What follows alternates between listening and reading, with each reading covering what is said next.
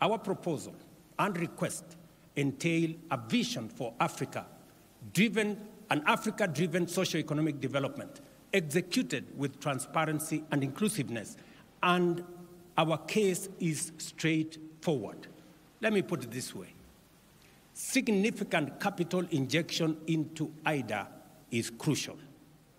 The G20 Independent Expert Group recommends tripling IDA's financing capacity to US $279 billion by 2030, while maintaining the essential concessional nature of its financing.